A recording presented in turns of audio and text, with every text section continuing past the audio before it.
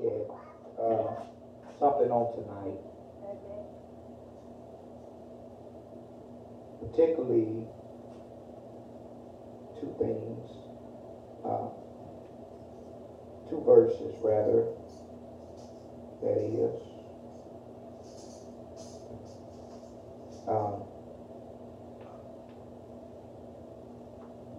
On tonight, the first one will be from the topic, it was for my good. It was for my good. Let me get myself together here.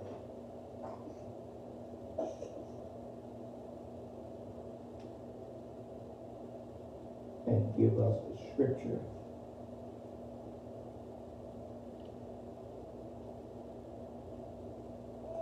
Genesis chapter 50.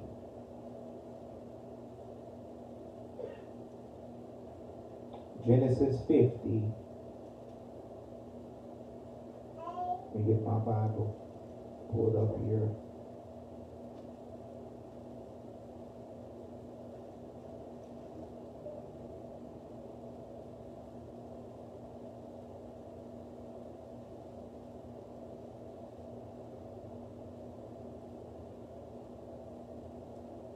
Most of us is familiar with the story of Joseph, right? And most of us are familiar with the term that he used towards his brother in the 20th verse. And I want you to look at Genesis 50 and verse 20. I'm going to take some of this bass out.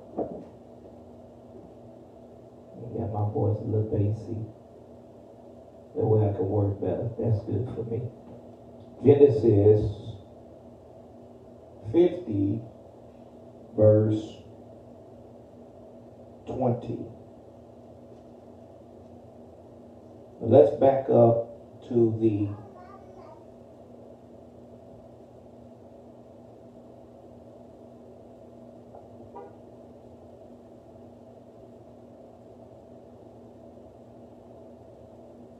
Let's back up to the 15th verse.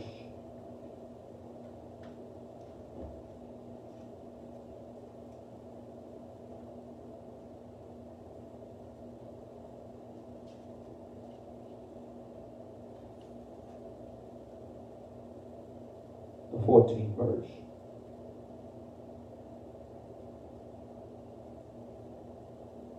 Because in the 14th verse, Joseph's father is dead.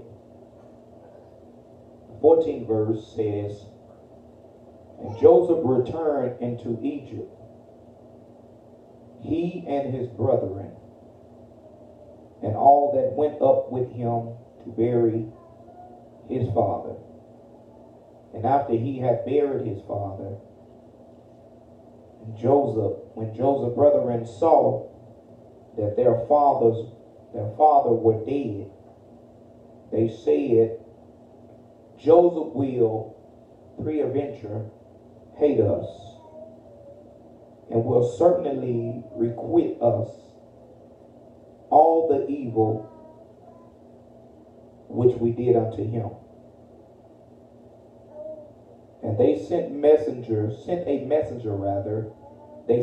messenger unto Joseph, saying, thy father did command before he died, saying, so shall you say unto Joseph, forgive, I pray thee now, the trespass of thy brethren and their sin, for they did unto thee evil. And now we pray thee, forgive the trespass of the servants of the God of our father. And Joseph wept when they spake unto him. And his brethren, in verse 18, his brethren also went and fell down before his face. And they said, Behold, we be thy servants. And Joseph said unto them, Fear not, for am I in the place of God. Verse 20. But as for you, ye thought evil against me, but God meant it unto good, to bring to pass, as it is this day, to save much people. Now therefore, fear ye not, I will nourish you and your little ones. And he comforted them and spake kindly unto them. Let's look at Romans chapter 8. And let's go to verse 28. Romans 8 and 28.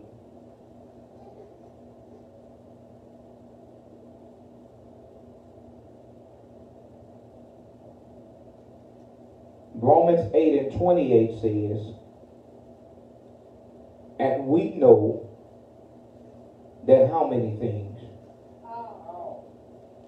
We know that some things. We know that partial things. We know that some things. We know that a few things. All right, so I guess I'm wrong. We know that.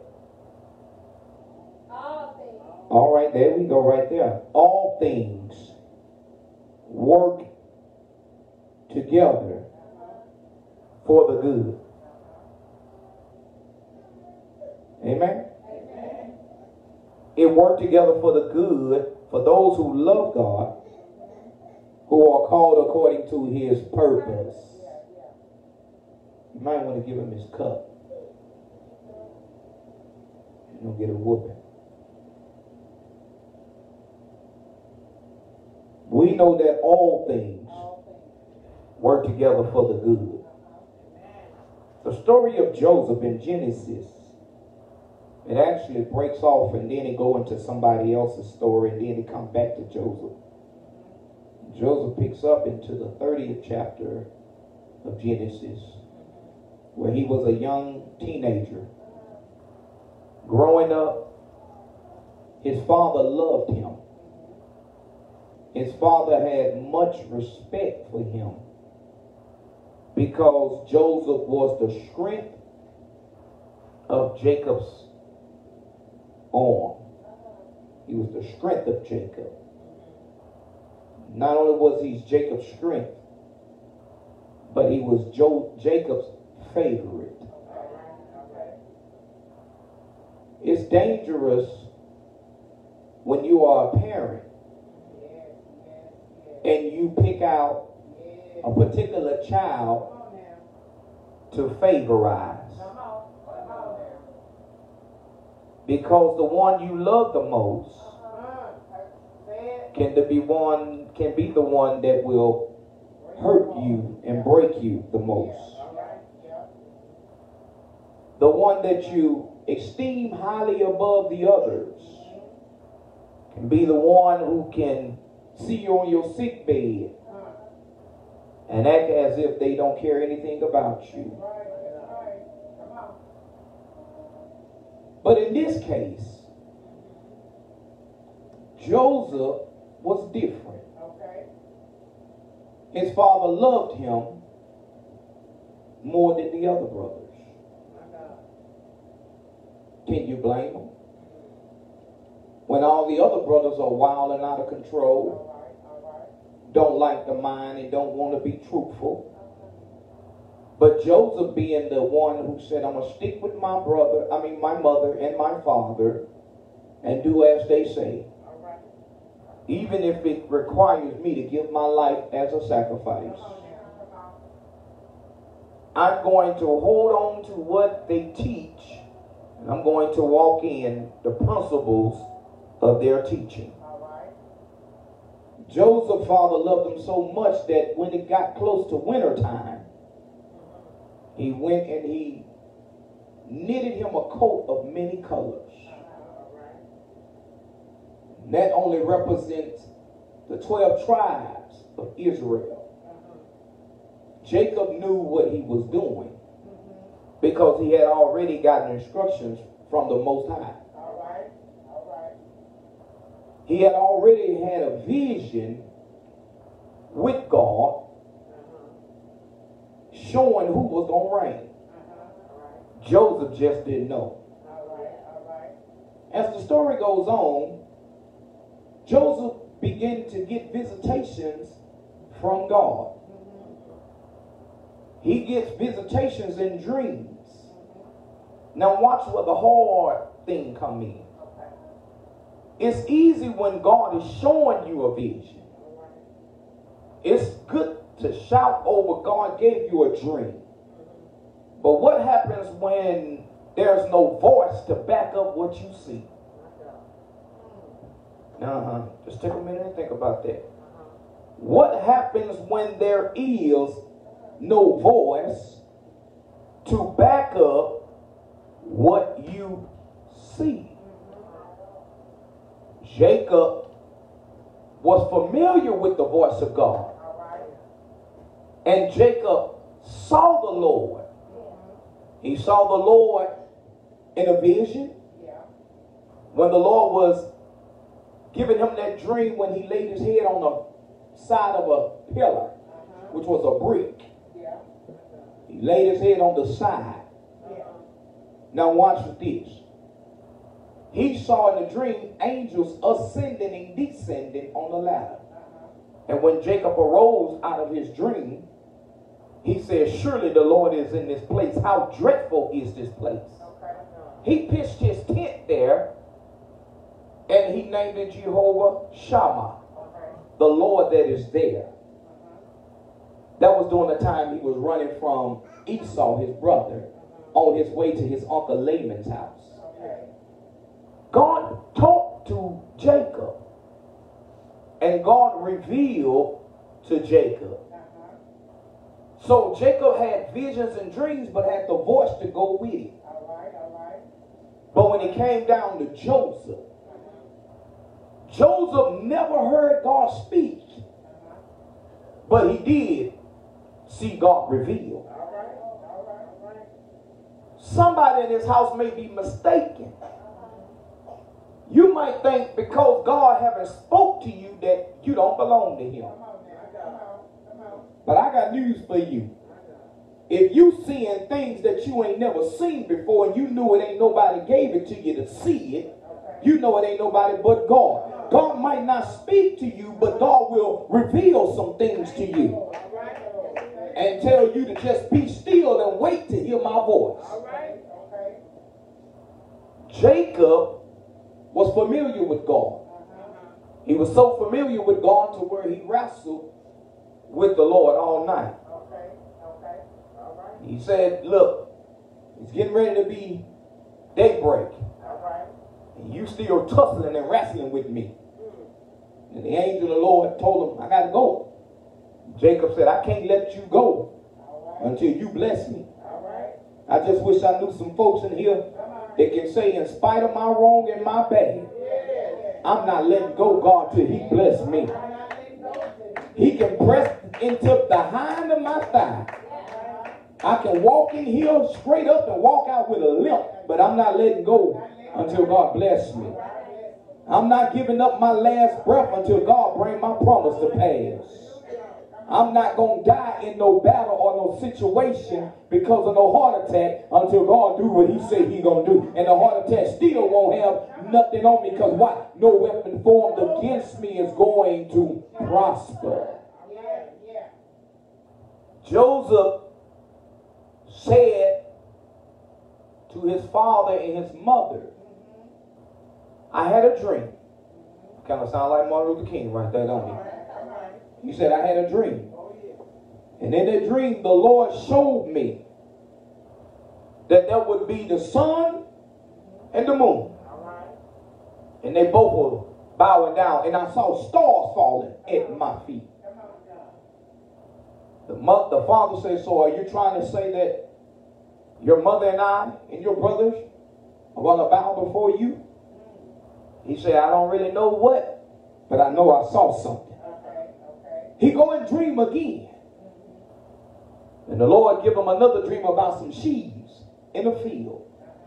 That he was gathering sheaves, and when he gathered with his brother's sheaves had made obeisance unto his sheaves. And he came and he ran and told them. The Bible says the more that he told his dream, they begin to hate him the more. You got to be careful when you tell folks your dreams. You got to be careful out there on social media when you start releasing on social media the things that God is getting ready to do for you, because not everybody that's throwing up praying hands is actually praying. You're going to have to be careful.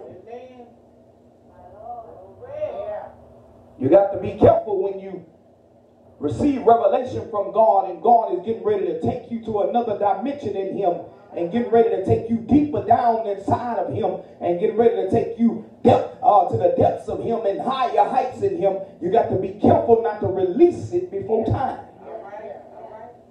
Joseph's problem is that he had a mouth on him that was so anxious.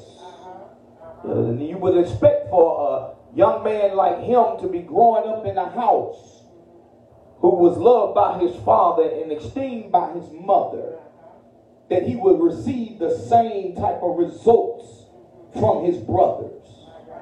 Somebody say it just don't work like that. Sometimes God will place you as the black sheep of the family and tell you don't trip over this, because if it had not been for this, you wouldn't have that. Man, I missed something. If God can take your mind off of this and get you from tripping over this and can get you to look at that, then you can understand that this shall pass, but that is coming to pass. Now they're going to talk to me up in here. God, you want me to get my mind off of this? He said, yeah, because that's your present situation. But if you look at that, that's your revelation right there. Your present situation should not determine your revelation by which I'm going to reveal and do what I'm going to do. Because watch this. I am the Lord thy God, and if I said it, it shall come to pass. What is coming to pass?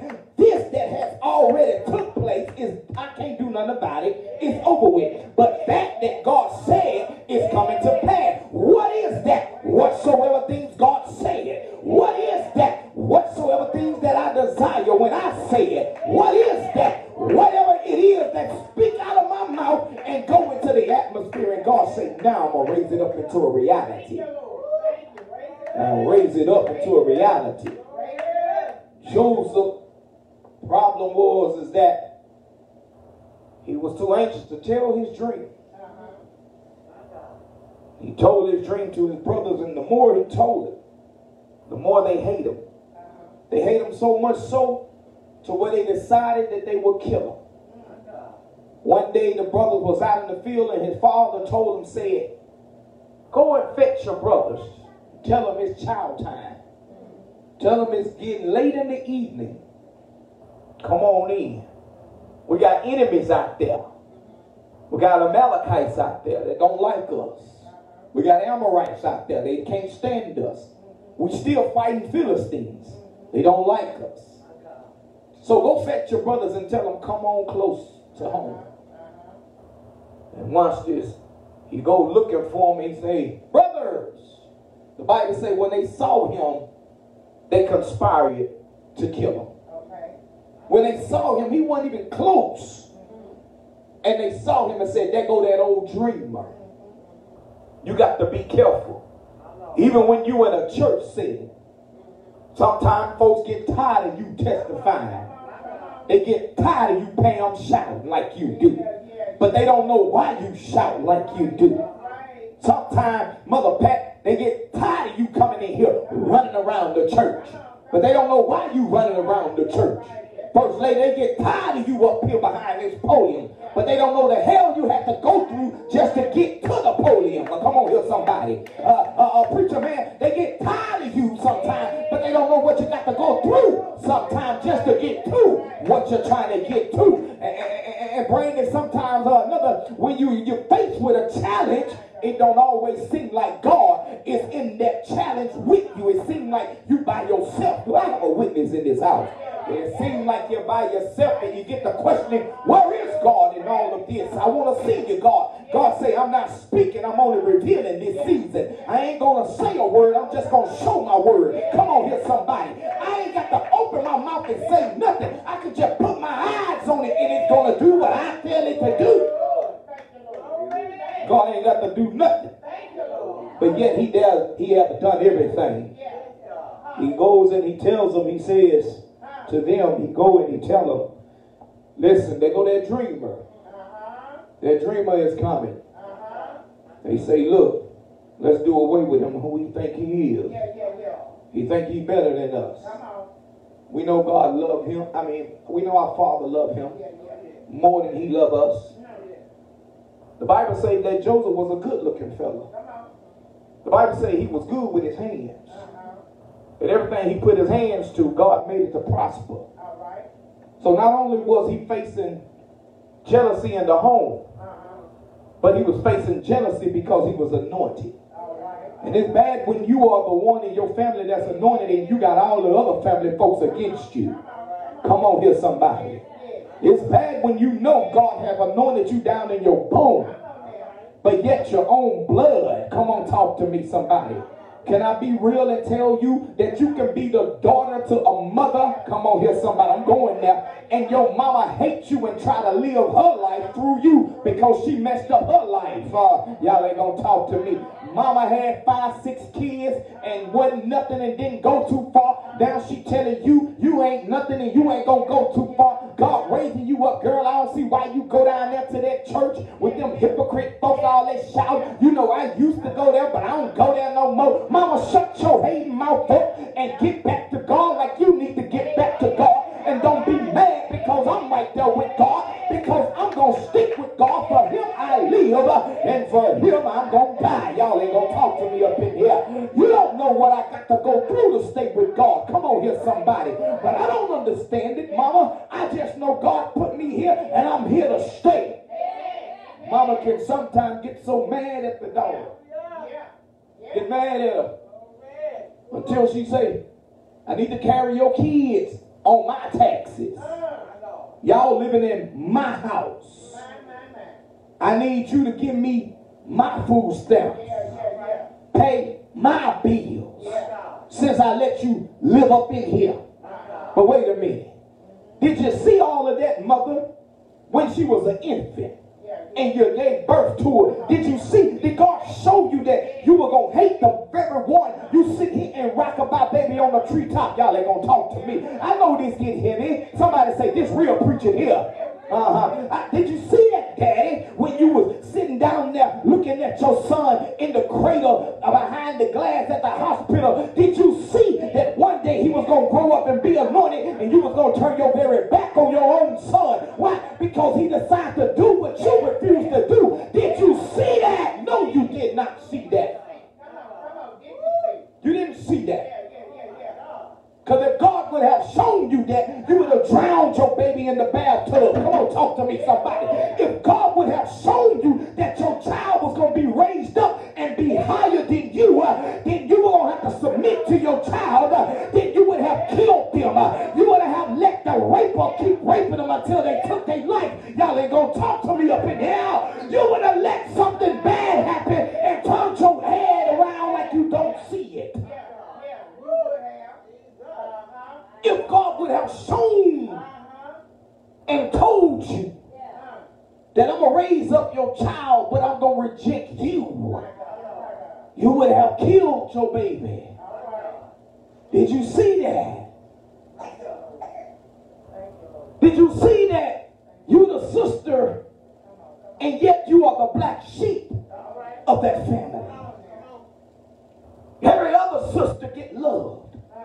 You get treated like Cinderella. Living in a house. Got to share underwear. I got to get real here. Got to share bras and socks. But then when it come down to you, you get the hand-me-downs. The underwear is that the elastic is all out of shape. But God say, don't trip over what you got to wear.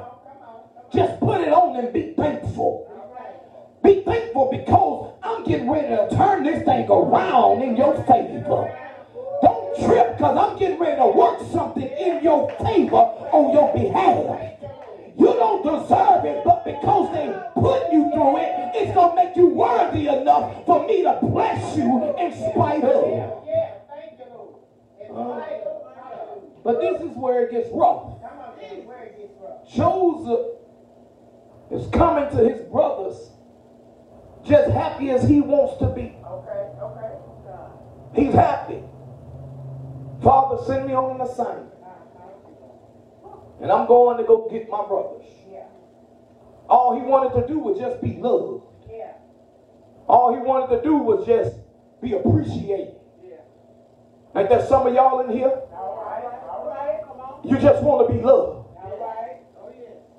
You don't want, sometimes you don't want tough love.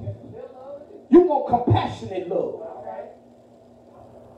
Love will take you a long way. And yet and still, Joseph is skipping down the alley. Probably was whistling. There go my brothers. Hey, brothers, brothers. And they got the audacity to say, here come that old dreamer. Can't even respect him by calling him by his name. You got to watch out for folks because they'll create a name for you just to make mockery of what you are. You see, I got to be real for a minute here. You know, I got folks in my family that sit up here and try to call me Depot still. Come on here, somebody. I expect the folks in the streets to call me Depot that don't know I'm a pastor. But you in my house and my family, you know I'm a man of God. Don't try to depreciate the calling of my life. The devil is a liar.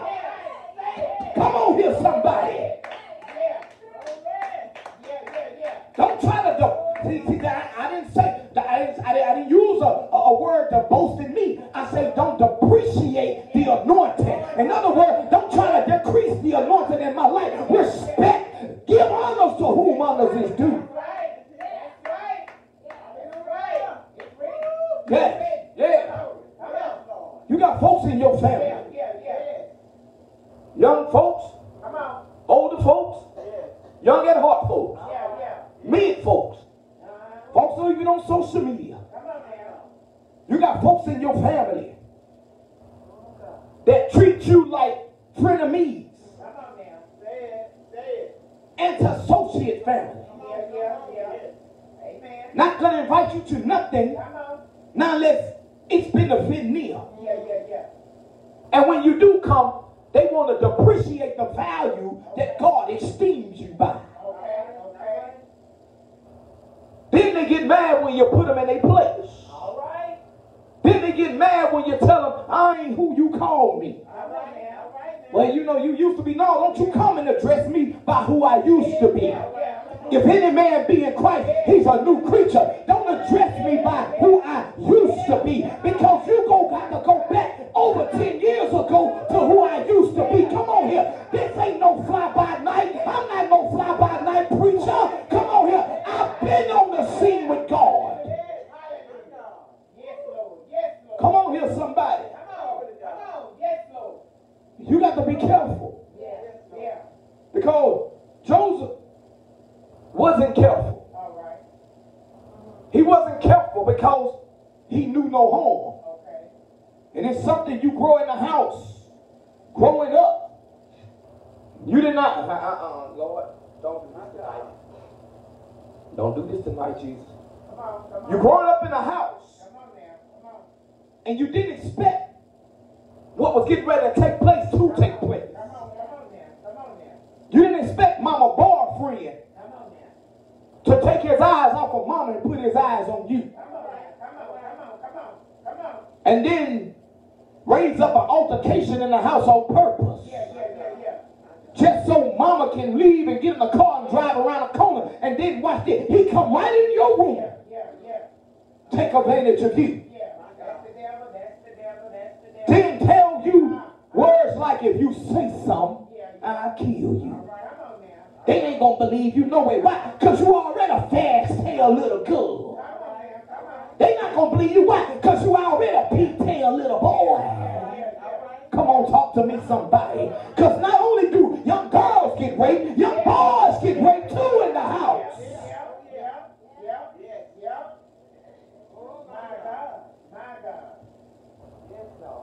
The mother, the father, still can't see. God gonna take all that and use it for his good. Somebody got to tell the story how I came over. Somebody got to tell the truth that God is a God that can deliver. Somebody got to open their mouth and tell them that Jesus is alive and he's well.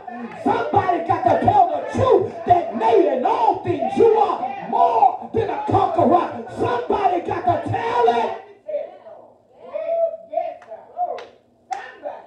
If only you can see the things that most of us in here had to go through. You got Joseph was growing up. His brothers say, they go that old dreamer. There he go right there. Let's do away with him. I'm tired of him. I'm sick of his dreams. Who he think he is? He think he better than us. Who he think he is? He think he higher than us. He ain't got no respect for us. But we're going to teach him some manners today. So the first thing the brothers decided to do was take him and throw him in the pit. And he couldn't even put up a fight against 11 of them. Because it's 11 on 1. Come on here, somebody. Somebody say, get deep on me.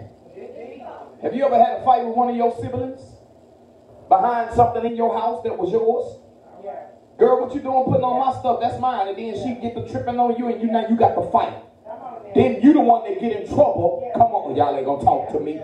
You the one get in trouble by your parent, but it's the other sibling that did the wrong, and the parent don't want to hear. They like that one a little bit more than they like you. So watch this. They take it out on you, beat you in your back, take a stitching cord. Y'all ain't gonna talk to me up in here. Get a stitching cord, tell you, go in there and take your shower without even telling you this stitching cord gonna meet you in that water. Come on here, somebody, and leave wraps across your body. And then they'll have the audacity to tell you after they done beat the living crap out of you, you better not go to school and say nothing. Come on here, somebody. You didn't see these things going on and coming in your life, but God say, I allowed it to happen so you can bring somebody out of it. Joseph didn't know he was finna go down with a fight. So he didn't even try to put up one. They grabbed the hook to him, picked him up by his legs, grabbed him by his arms, grabbed him around his waist, threw him in a pit. Down there where they use as a trapping mechanism, a trapping device for bears and for other type of creatures that they're trying to hunt. That's how they would catch it. They would dig a deep, deep pit and they would cover it up with some leaves and a couple of sticks. So when the animals come across it and they out there in the woods hunting, thank you, God, and they out there hunting, the animal will fall in the pit and then they can kill their prey that way, because some of these animals they couldn't go up against, like bears. They didn't have the strength of David. Come on here, somebody. Some of these things they couldn't go up against, like a lion. They didn't have the strength of Samson. Come on here, somebody. So they had to use what they had to use in order to trap their prey. And when they got the prey in there, that's how they would throw the staff down there, throw rods in there, and they would kill their prey. So they put their brother down in something that they would use to kill an animal. They put their brother in some lowly place, the PIT, but they didn't understand that it was preparation in training. God was preparing him in his training, and then God wasn't just PIT in this man, but and bringing him through the treacherous things that he will go face in his life. He had to go through it. And while he was going through it, God was just standing there looking and never said a word. God didn't tell nobody stop. God didn't tell nobody quit. I'm getting heavy tonight. You say, I've been raped by somebody in my life. Why they didn't stop? God ain't real. The devil is a lie. God said, I let them rape you. I allowed it to happen. But what I didn't allow is for them to kill you. Y'all ain't gonna talk to me. I let them shoot you. But what I didn't allow is for them to kill you. Y'all ain't gonna talk to me. I let them put you in a wheelchair. But what I didn't allow is for them to take your spirit while you still in the chair. Y'all ain't gonna talk to me. I allowed you to smoke that dope and watch your friends' heart bust and watch your other friends die. But I didn't let the same dope that they smoke, that you smoke, I didn't let it kill you. Why? Because I'm gonna get some glory. I need some glory out of your life. I got a testimony for you. And the only way to overcome the enemy is by the word of your testimony and the blood of the Lamb. Yeah. Joseph says, what are y'all doing? They say, get in there. Let's go. Let's go, guys. They leaving. As they leaving, he's in the pit hollering. He's crying out. Brothers, don't do this. Please don't leave me here. Don't treat me like this. Have you ever been at somebody else's mercy and they still did you wrong? Have you ever been at somebody else's lowly and you're saying, look, I don't have no place to go. They still turned their back on you. Come on, talk to me. Have you ever been in a need real bad? I'm talking about a bad need. And then the minute they answer the phone, it goes like this. I ain't got no money today. Well, baby, I just called you because I needed a something. I can't help you today. I'm all out. I'm all out. I let you borrow something the last time. You didn't do right. Well, I know I didn't do right, but I really did do right. Well, what did you do? I gave it to my child because I love my child more than I love myself. Y'all ain't going to talk to me. I didn't want to see my child struggle like I had to struggle, but I didn't think my child was going to go out and do the wrong thing because they use manipulation and they use cunning to get me. But watch this. God say, I let you go through that and I let them turn their back on you so that I can step in and show you I'm still Jehovah Jireh. I'm still a God that'll provide for you. I ain't got no lights on at home, but God said you still got some food in your box. But God, my food about to go spoil. God said nonsense. Go over there and get you an igloo cooler and go get you some ice and put that meat on some ice. And by this time tomorrow, I'll call Swepco myself and send a payment through your mail. Y'all ain't gonna talk to me. I'll make a miracle out of this thing for you. And your lights is back on. Thank you. He said, Joseph said, don't do this. He crying out. The cry is so intense and horrific until Reuben says, look, we can't leave him in there. The other brother says, man, shut up. We're going to take his garment, dip it in some goat's blood, and then we're going to take it to daddy and tell daddy some wild beast devoured him along the way coming to get us, and we saw it out here in the wilderness. That's bad when folks plotting to kill you, get rid of you, and then got a scheme on top of it, what we call in our day and time an alimony. An alibi. Yeah, it's an alibi. They got an alibi. And watch this. They didn't have DNA back in their day. They didn't have detectives who would go to the extreme to try to find out what really happened. All they had to do was rely on the word out of the mouth of 2 or 3 witnesses. Then the word was established, right? It was the truth or the lie. But you got 11 on 1. So you know the father was going to believe that. Joseph is crying out and he's hollering and he started crying to the top of his lungs. And watch this. Now, this is the saddest thing. Somebody asked me, what's that? You got a person who represents praise on God's end by the name of Judah. Judah is the brother to Joseph. And Judah's supposed to be praised, so Judah should at least praise Joseph up out of there. But you got some folks that you depending on to praise God on your behalf and praise God for you. And them folks ain't praising God for you. Them folks praising God on their own behalf and hoping that God don't do nothing for you. Y'all ain't gonna talk to me. You got folks talking about I'm praying for you. Baby, they ain't praying for you. They praying on you. You got folks talking about I'm praying that everything go well where you at and bless you in your endeavors. Baby, this ain't my season to be over with and done. You must be crazy. The devil is a liar. You ain't got to send no blessings with me. The blessings of the Lord follow me every day. I ain't got to take what you say out of your mouth, because sweet and bitter can't come out of the same faucet. Y'all ain't gonna talk to me. You can't curse today and bless tomorrow. Y'all ain't gonna talk to me. But the Bible says, can't no man curse what God is blessed. Y'all ain't gonna talk to me.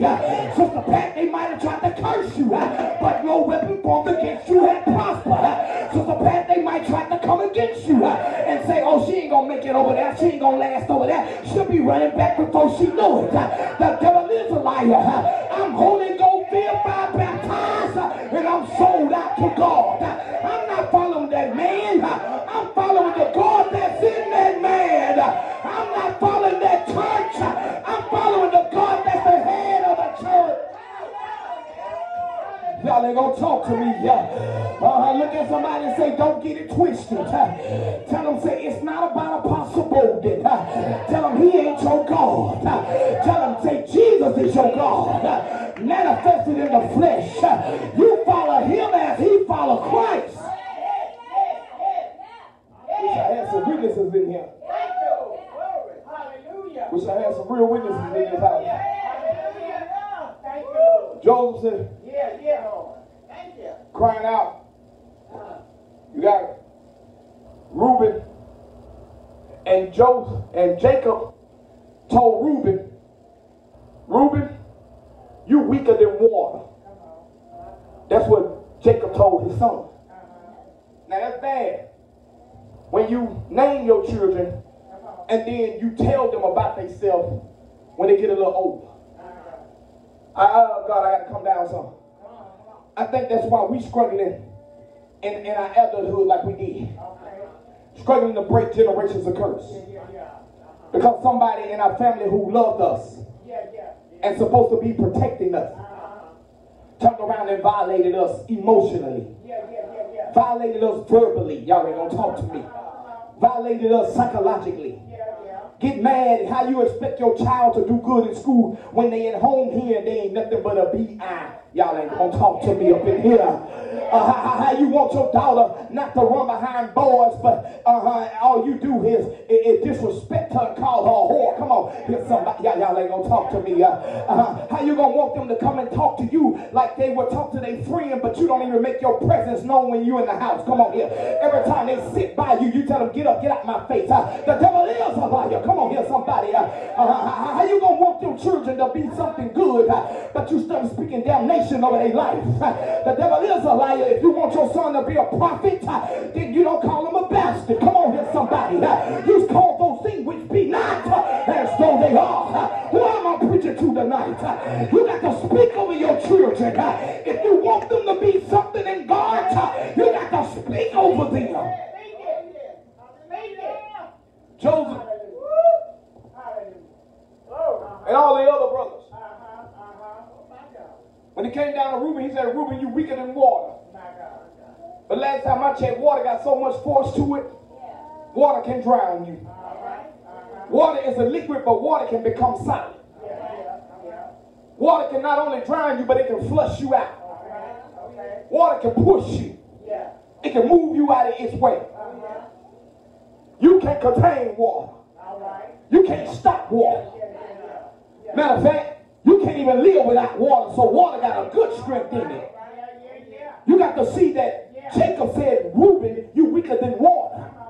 But God said, no, that water that Jacob see is in the negative. So I'm going to take that negative and make something positive out of it. Because I'm the God that can turn things around. Y'all ain't gonna talk to me. Is there anything too hard for God? Mama said you won't be nothing. God said not so. You're gonna be all this and some else.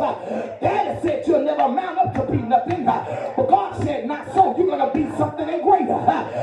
Ain't it said you ain't going too far, but the devil is a lie. God said yes you are.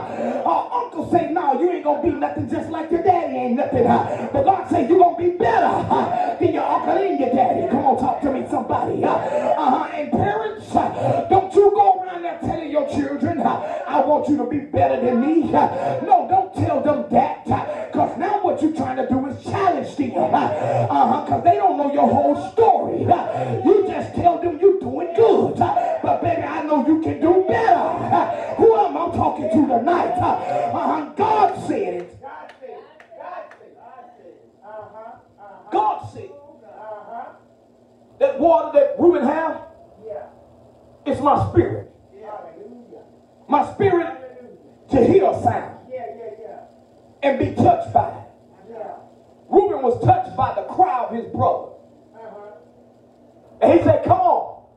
We can't leave him in here. We can't do this. This is not right.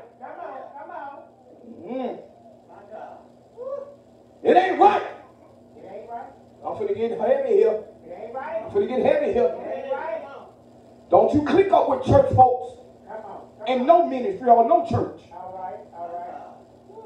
You got that clique over there that talk about the pastor and talk about they on their way out the door. And then they call you, ain't that right, girl? And you go, yeah, that's right. Don't click up with that. Don't click up with them bad, corrupt folks. The Bible said that be not deceived. Bad company corrupts good manners. You hang out with dogs, you're going to wind up scratching and trying to figure out what's on you. You know what the answer is. You got fleas. You hang out with dogs, y'all ain't going to talk to me. And you wonder why you shed some of that spiritual hair. You got the mange. Y'all ain't going to talk to me. Motor oil ain't gonna fix that. You hang out with dogs and you wonder why you got this little bug in your ear. You got ticks. Y'all ain't gonna talk to me. But God is the only one that can put flea powder all over you and clean you back up. Y'all ain't gonna talk to me up in here. God is the only one that can take a dead situation and bring life into it. Yeah, God can. Oh, these says to him, he says, can't leave me here. They say, okay, well, what do you prefer we do? What you want us to do? And this is what he said. He said, let's sell them to the Amalekites. The Amalekite soldier is coming through the field in the wilderness where they in. They didn't even see that Joseph was really intervening for them because he could have started something with them. He had some money, 30 shekels, 30 pieces of silver. Something when family sell you out for a little nothing. Bad when your husband sells you out for a little nothing. Bad when your wife sells you out for a little nothing. Bad when your relatives sell you out for a little. Now, how do they sell you out? When they join the club and talk about you on the phone to somebody else. Come on, you're somebody.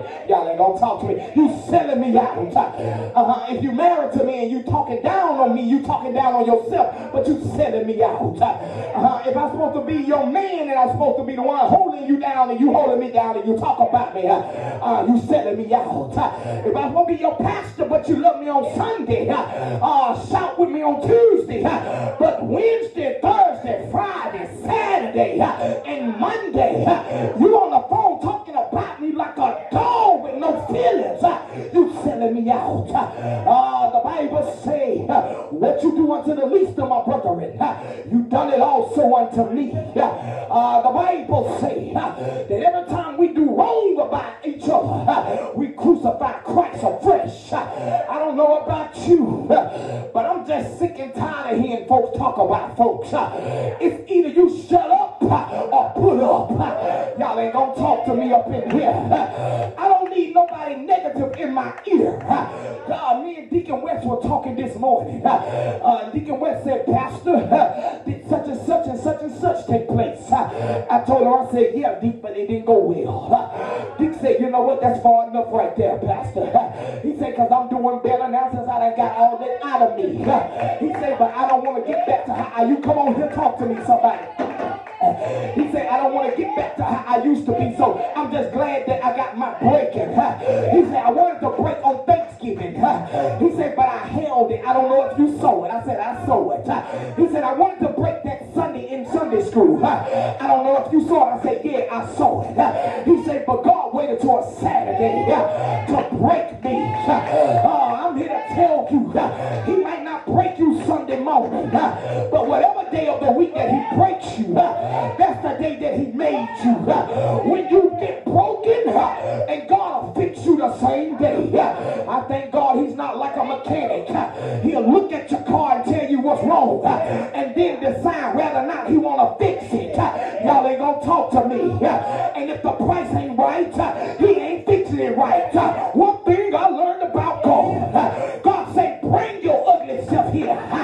Bring your ashes here. I'll give you beauty for your ashes. Bring your broken self here. I'll bring you close to me because you're broken, and I'll breathe on you. I'll cover you. I'll hold you. I'll rock and roll with you. I'll sing with you until I make you whole. I'll put you on my potter's wheel. I'll mortify you. I'll put you on the potter's wheel. I'll clean you up. I'll put you back on the potter's wheel. I will transform you. I'll put you on the potter's wheel. I'll make you a new vessel. I'll put you on the potter's wheel. And I'll spin all of that negative stuff out of your life. But you got to stand the breaking. Got to be able to withstand the break. Joseph didn't know that he had to go through all of this just to get to that. The this that he went through was everything that was present and prevalent in his life. Stuff that was going on right then and there. It's hard when you're facing tribulation back to back to back to back to back. And God still ain't told you nothing. He's just standing there watching you go through. As Joseph was going through and he got sold off to the Amalekites for 30 pieces of shekels. The enemy didn't mind. He was looking for somebody to capture anyway. That's why he came that way. If it wasn't Joseph, it was going to be one of the other brothers. But God knew he couldn't put now one of the other brothers in that predicament, nor in that position. There's going to be 3 P's in this pot in a minute. Joseph was in a predicament, but God put him in position. Why did God put him in position? Because God getting ready to take him through preparation. So he got a predicament in a position, but it's going to be for preparation. We got 3 P's in the pot right here. Now watch this. I want to show you about the other 3 P's in the pot. Not only is it a predicament that brought about the position he in, which is actually for God to do something in preparation for him, but here goes the other one. God say, now I'm going to use the preparation for another purpose. So this is the purpose of the preparation. My purpose is to save your father's house.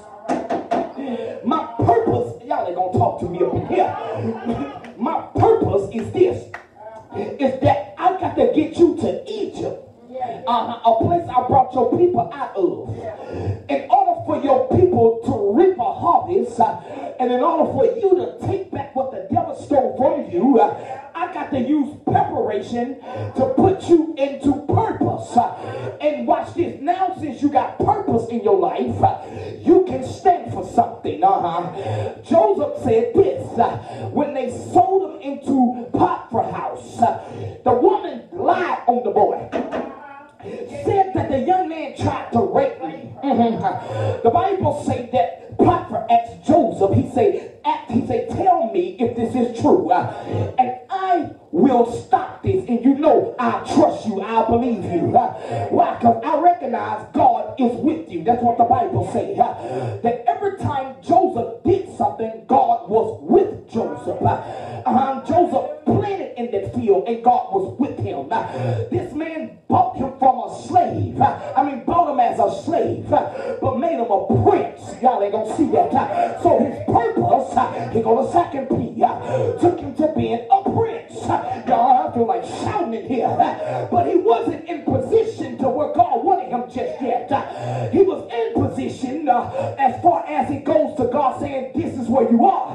But where God wants him, he's not in that position yet. So his purpose had driven him to being a prince. The woman lied because he wouldn't sleep with her. He said, my Lord, that's what he classified the man as. He said, my Lord said I can have any and everything in his house, but he told me don't touch you. I'm sorry, R. Kelly. I feel like preaching here. You heard Mr. Big say, don't touch her because she's contagious. But you still wanted to creep on the down low. The devil is a liar. Joseph said, I'm not falling short. I trust God.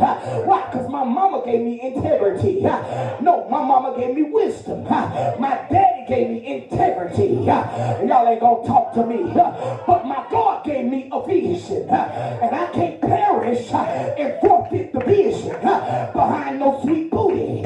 You don't hear what I'm saying. Because you can get in something for 15 minutes and it can take you 30 to 45 years to get out of. I feel like preaching here. I feel like preaching in this house. Oh God. You can go climb into something for 5 minutes and it brings you a lifetime of pain.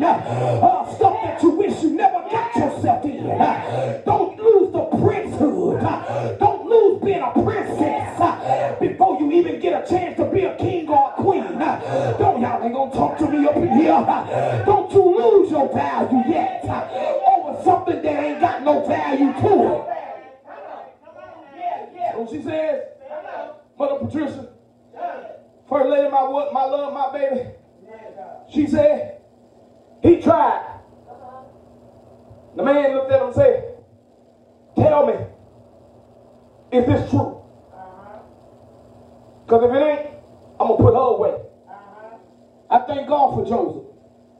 Because Joseph stood there and he was like, I'm not into breaking up a happy home business. I just wish I knew some folks right there that ain't gonna help break up your marriage. Come on here, somebody. Oh my God.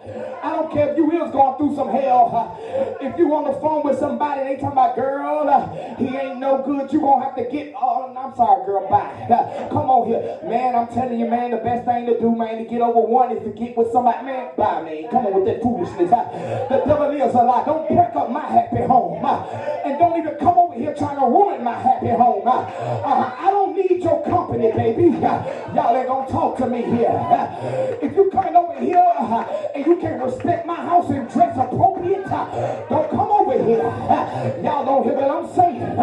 Man, if you can't come over here and have on some full clothes, I don't need your homeboy. I don't need you to dab me up. Don't come over here. I'm checking you at the door because you ain't gonna be checking what's in my door. I feel like preaching in this house. Somebody say, preach, man, preach.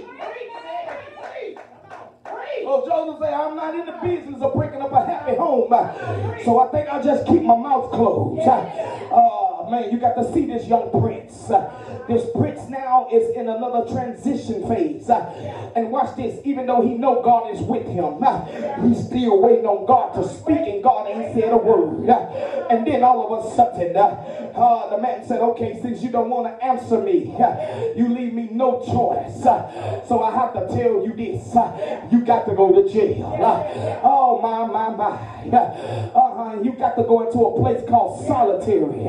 where you're going to be desolate and you're going to be down there with the criminals. Come on here, somebody. I just wish I knew some folks that say what they had on my record then is not what's on my record now. Oh, y'all ain't going to talk to me. I might got a juvenile record and I might got a record with the city or with the state. Come on here, somebody. But I don't have that bad eternal record. Come on here, somebody. Oh, y'all ain't going to talk to me. Why I don't have it? Because we know all things work together for the good. My bad did not stop me from getting to the all good. Y'all ain't going to talk to me up in here. So Joseph says, I can't say a word. I'm just going to keep my mouth closed because I don't want to see you kill this woman. I don't need that blood on my hands.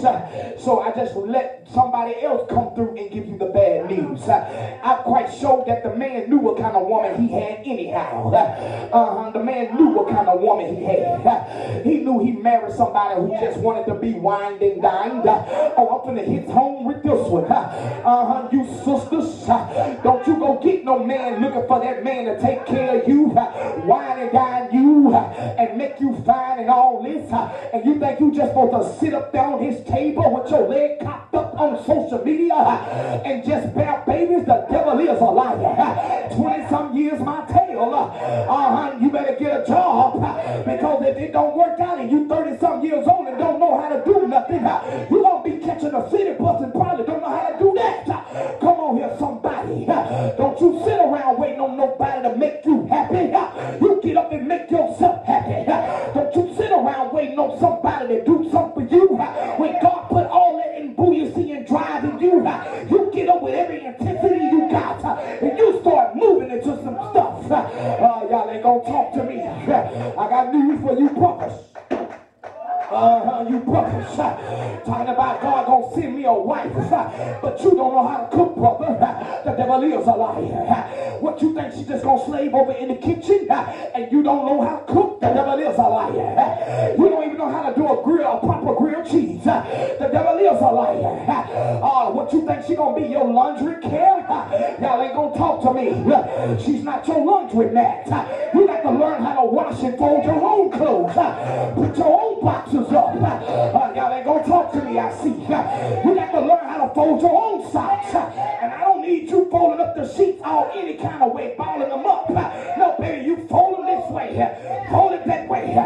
Tuck it over, hold it under there with your chin. Tuck it and roll it and fold it and fold it. I need to talk to somebody up in here. You think that she's just gonna sit here and just go to work while you ride around in her car and you drop her off at work so you can go see the next Miss New Booty? The devil is a liar. Can I preach like I want to in here? The devil is a liar. Look at somebody and say, you better learn how to do something. You got to learn how to do something. You got to learn how to do something. Because when you know how to do something, God can use you for something. You got to understand now, it is here that Joseph is saying, I can't let this be this way. I can't mess up this man's house. I don't care if this man did. Y'all excuse me tonight. But I don't care if this man tried to take this whore and turn her into a housewife. I let him find that out. But I won't be the bad news barrier. Y'all ain't gonna talk to me. Joseph says, I can't do it. So Potiphar said, I'm putting you in prison. Here go the third P. I'm a prince. I'm in prison. But I'm not gonna live like a prisoner. You got to understand this is the third P. Because now I move from purpose. And I move unto being a prince. Trying to work in my purpose. But the third P is this. Somebody asked me, say what it is. This is the third P. The third P is not pleasing, but the third P is, it's all pleasurable. In other words, God, if it pleases you to put me in prison, then let it be pleasurable. Oh, he had the pleasure. Thank you, Lord. Thank you, Jesus. He had the pleasure of meeting the baker. He had the pleasure. Y'all want to talk to me? Pleasure. He had the pleasure of meeting the baker. He had the pleasure of meeting the butler. Because if he had not went to prison, he never would have met the baker. If he had not went to prison, he never would have met the butler. And guess what? When they had dreams, he never would have been in position to interpret the dream. So he interpreted their dream, and it happened just like he said. Y'all got to understand now. It was pleasurable. God was pleased to bruise Joseph.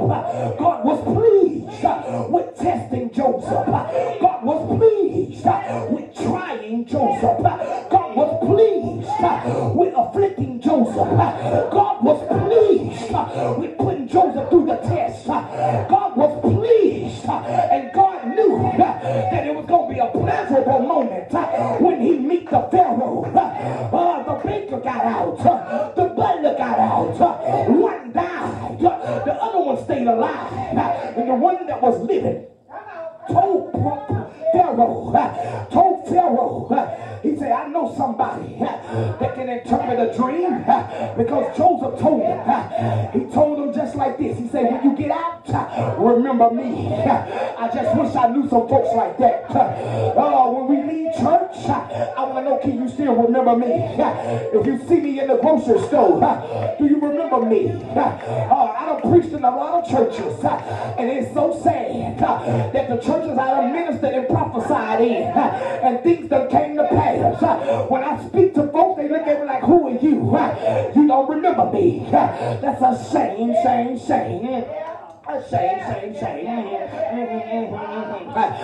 But can you remember me?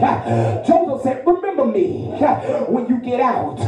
It took some years, but he was still enduring the process. He was still waiting on his time. And when Pharaoh had a dream, Pharaoh said, I'm not going to tell nobody what I dreamed, and then you try to tell me what it means. But if you really think you got what I dreamed, and you know what I dreamed, you tell me what I dreamed. Nobody can interpret it.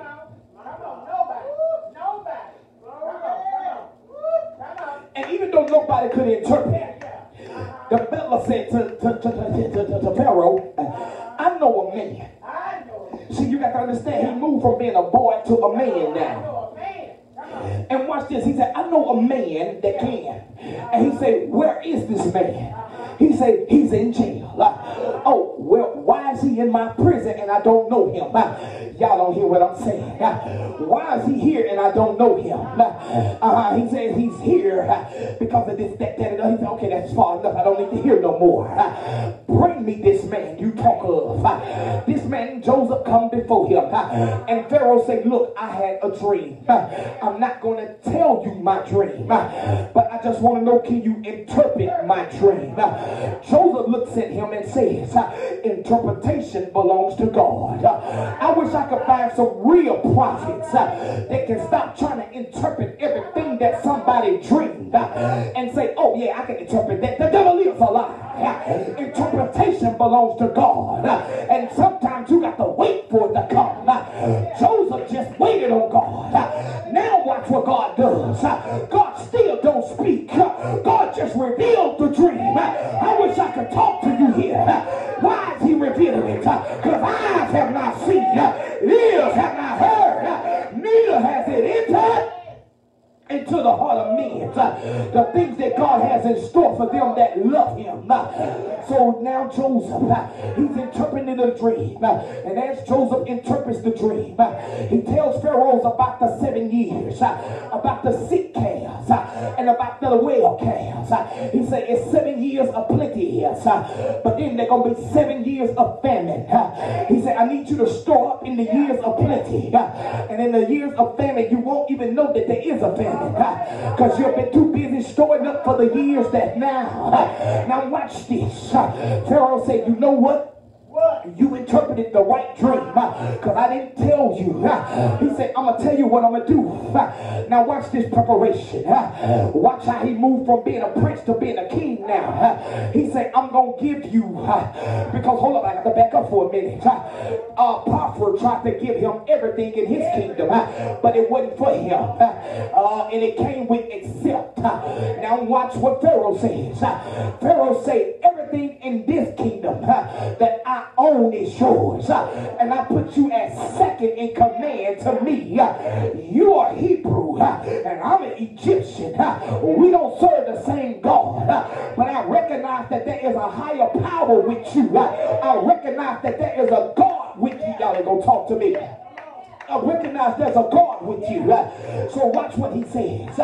He gives him all of Egypt. And he said, I need you to govern that. Now, can you imagine how many folks was jealous? But Joseph wasn't studying them folks. I feel like Clarence Carter right there, Mother Patricia. I ain't studying you. Look at somebody and say, when they talk about me, I ain't studying them. When they fish up my path, I ain't studying them. When they throw dirt on my name, I ain't studying them. When they scrutinize me, I ain't studying them. When they try to ostracize me, I ain't even studying them. When they try to criticize me, I ain't studying. Y'all ain't gonna talk to me. High five your neighbor and tell them I ain't studying them. I ain't studying because I'm too busy looking up to the hills which come forth my help. I'm too busy wrapped up and tangled and tied up in Christ. I ain't got time to study on folks. I ain't got time to try to figure out whom do men say that I am. The devil is, y'all ain't gonna talk to me. The devil is a liar. Long as the devil know who I am, I ain't got nothing to worry about. Long as Jesus know who I am, you ain't got nothing to worry about. Come on here, somebody. I'm getting ready to close here. So watch what happens here. As I get ready to close on y'all. As he sits there, he says, I give you everything. That was 7 years of plenty. Joseph stored up all the wheat and all of the grain and all of the barley loaves, and he stored up everything that was non-perishable. And as the years went on, 7 years of famine came in, but he wasn't hit by the planet rock. He wasn't hit hard.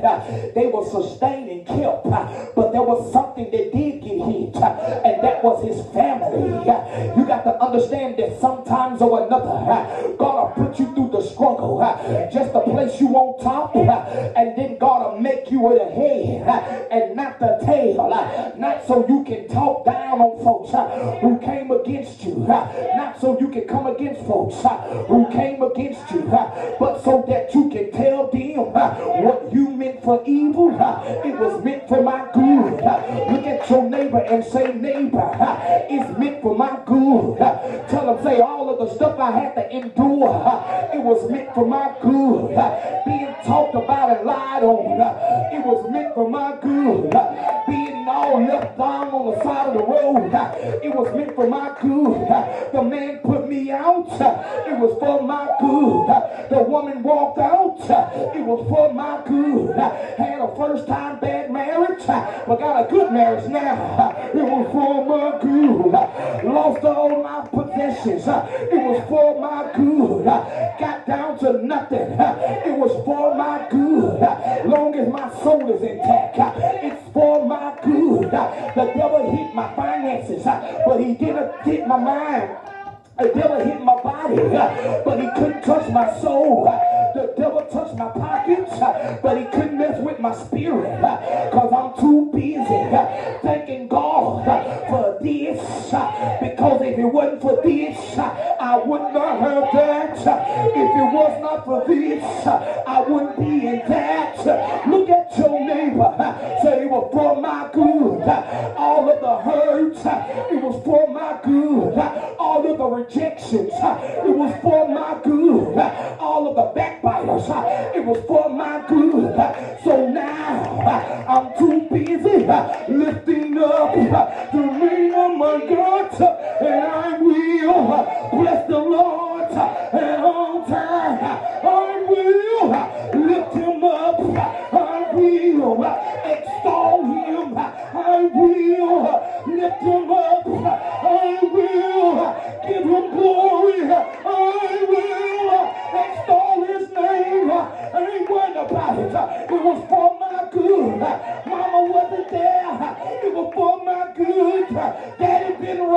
It was for my good. Look at somebody and tell them it was for my good. For my good. My good. All of the hurt. For my good. All of the backbite. For my good. Joseph looked at his brothers and said, what you meant for evil, God meant for my good. What you tried to do that was going to stop me, God did a thunder in my life. While you tried to bring me down, God brought me back up. When you tried to persecute me, God put me on a straight path. You thought I was dead? I ain't dead. I feel like preaching here. High five somebody. High five the preacher back there. And tell them, say, neighbor, tell them there's still some life in you left. Say, neighbor, there's still some life in you left. Look at your neighbor, say, neighbor, there's still some life in you left. Tell them, say, you're crying, but there's still some life in you left. You might be hurting, but there's still some life in you left. You might feel afflicted, but there's still some life in you left. Touch your neighbor, say, neighbor, I ain't dead yet. Tell him I ain't dead yet. I ain't dead yet. I might be weak, but I ain't dead yet. I might be hurting, but I ain't dead yet. I might be twitching, but I ain't dead yet. Don't unplug me. Don't throw in the towel. Don't give up on me. I ain't dead yet. It's for my good. All things it's for my good. All things is for my good. Weeping may endure for a night. Joy comes in the morning. Ain't God alright? Ain't he alright? Ain't God alright? I know he's alright. Ain't God alright? Say yes. Say yes. Say yes. I know he's alright. I heard the saints of old say he's a rock in a weary land. He's a shelter in a time of storm. He's a bridge over troubling water. I heard the saints of old say he is a way maker. He is a way maker. He is a lily in the valley, bright and morning star. I know him. Here go another boy. Look at your neighbor and say, neighbor, since it's for my good, I need to tell you.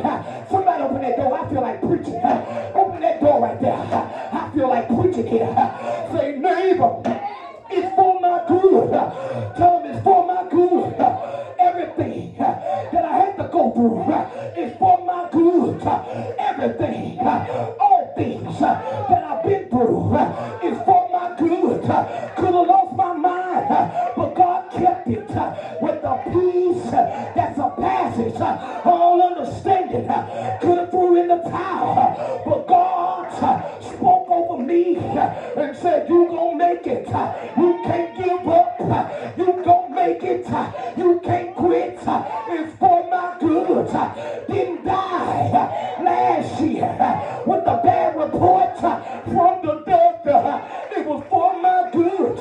Your wife was pregnant. The devil tried to kill the baby, but the baby survived. It was for your good. The devil is a lie. He can't stop what God has ordained. The Lord, he is a miracle worker. He is a heavy load carrier. He is a burden bearer. He can walk on water. He calms the storm. He discharges the debtors, defends the feeble, blesses the meek, refines the refiners. I feel like preaching here. He is. Look at your neighbor and say, neighbor, I wonder, do you know him? I wonder, do you know him? He is the key to wisdom. He is the doorway of deliverance. He is the pathway of righteousness. He is Jehovah Jireh. He will provide. He is Jehovah Rapha, the Lord that heals. He is Jehovah Tehidkenu. He is Jehovah Shai. Shammah, Jehovah Nisi. He is El Shaddai, Elohim. He is Yahshua. He is a way maker. Have you ever been down and he made a way out of no way? He is.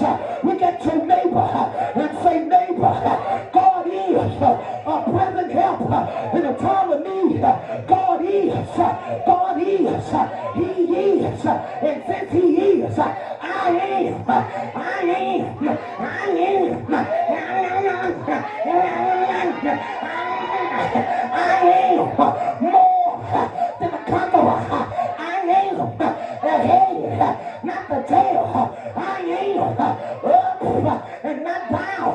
I am blessed in the city, blessed in the field, blessed when I come, blessed when I go. I am. I feel like preaching this house. He is. Shout in their face, he is. He is.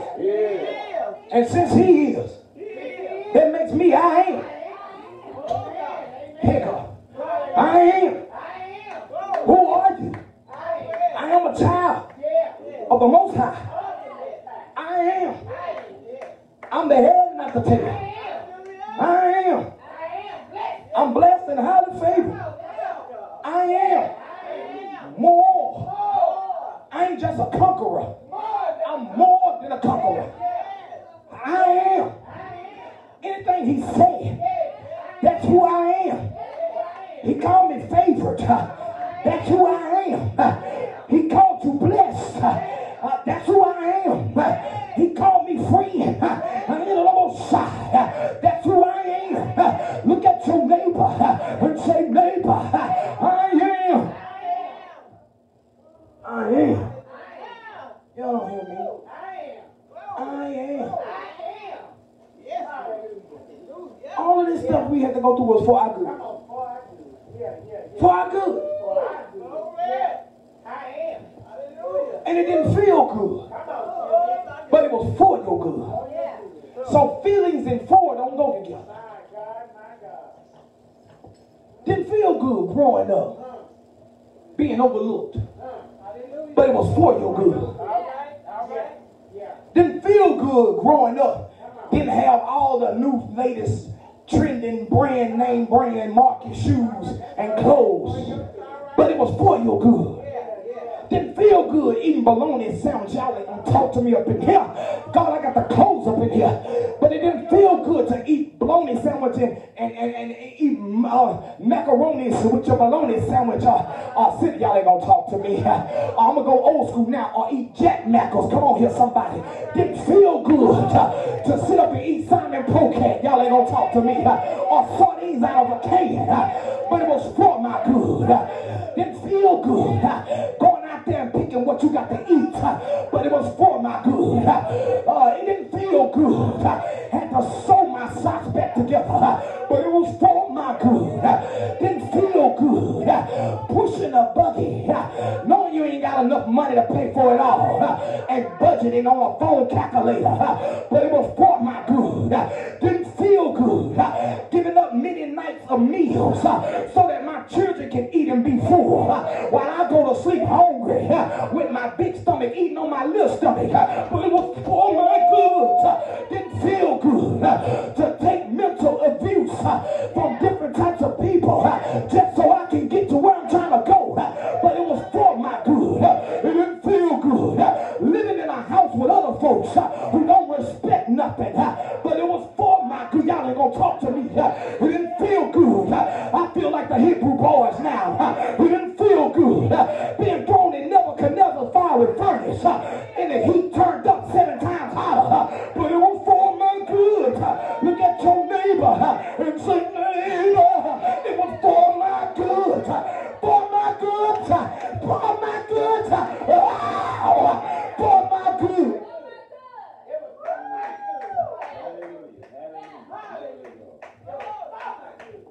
And watch what God does. Watch what God does. He takes Joseph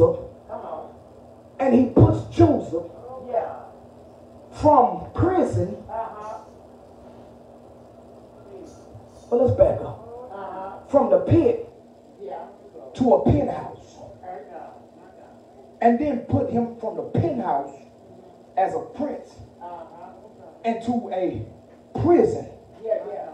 Move him from a prison as a prince and make him a king in a palace. And then his brothers got to come, and the dream still came to pass. Yeah, God, I hate to tell you like that. It took so many years, but the dream still came to pass. How did it come to pass? Because it didn't come to pass as long as the father was living. It came to pass when the father died. Because when the father died, then that's when they said, this is what Daddy told me to tell you in his dying testimony, that you would forgive us. Joseph turns his back and he looks at the cross and he says, what you meant for evil, God meant for my good. I'm not turning my back on you to say I don't want to have nothing to do with you. I'm turning my back on you because I need to have a little talk with Jesus and I'll tell him all about my problem. Y'all ain't gonna talk to me up in here. I'm not turning my back on you. I'm turning my back to the cross because he said come boldly to the throne of grace. I'm not turning my back on you. You're my brother.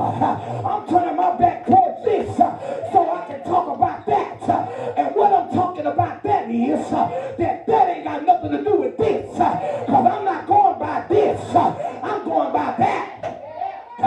This says that we don't went far enough, but that says keep on going. Think y'all ain't gonna talk to me. Turn me off, God. Turn me off tonight. This says you don't went far enough and you can't go no further, but that said keep on chucking. Take a licking and keep on ticking.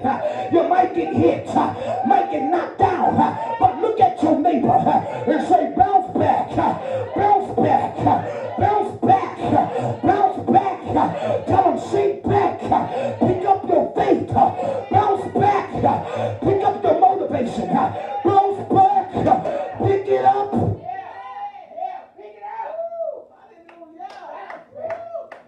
Now, I could have easily told you about how Joseph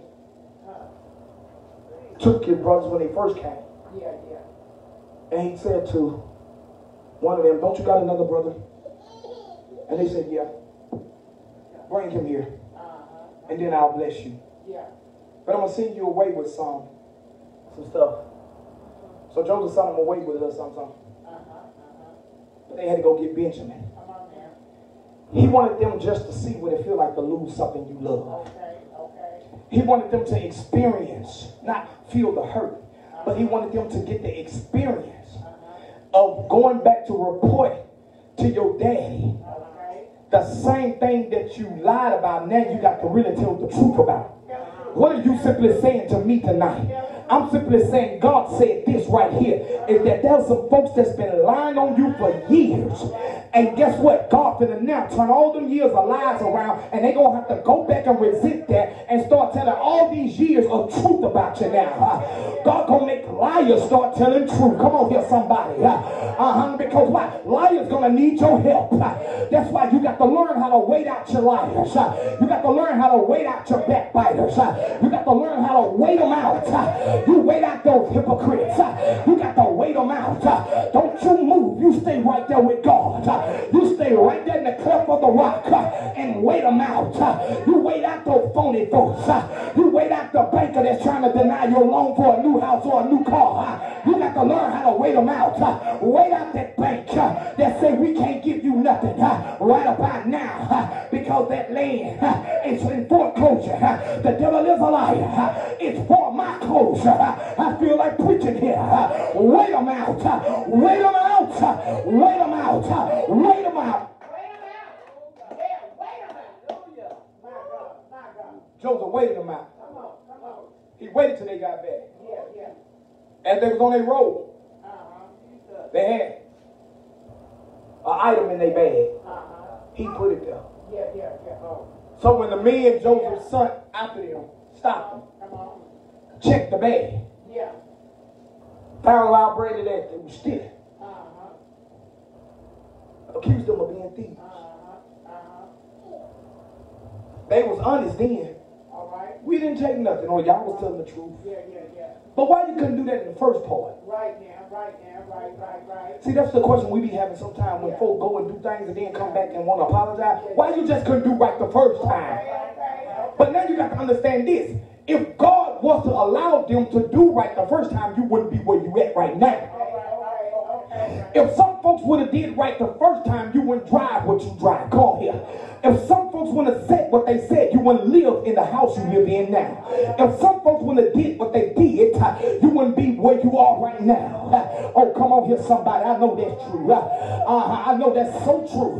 Why? Because God took all of that negative and he put some fire under you and he made a positive thing out of that negative thing. God took what they said that was negative and God said, now I got the glory out of their life. You got to understand, God said, I took what you said that they can't and I dropped the T off of there and I left the word can. I took what you said they won't and I dropped the T and I told them they won't. Y'all ain't gonna talk to me. I took the word don't and dropped the T and I said it's done. Y'all ain't gonna talk to me. Good God, I feel like preaching, cousin. I feel like preaching in this house. I feel like preaching tonight. Look at your neighbor and say, neighbor. Tell them, say, don't trouble your own water. Just wait on the angel to trouble it. Tell them there's an angel coming that's going to trouble the water. Tell them, saying, don't be like the man that just sat by the pool for 38 years. Look at your neighbor, say, neighbor, don't sit by the pool. But if you can't walk, you better start rolling over. Roll over. I feel like preaching in here. Tell them, say, roll over, roll over, roll over, roll into the pool. Tell them, neighbor, say, neighbor, don't be like the woman with the issue of blood and suffer for 12 long years. Tell them you got to drag yourself in Jesus' presence. You might have to crawl into his presence.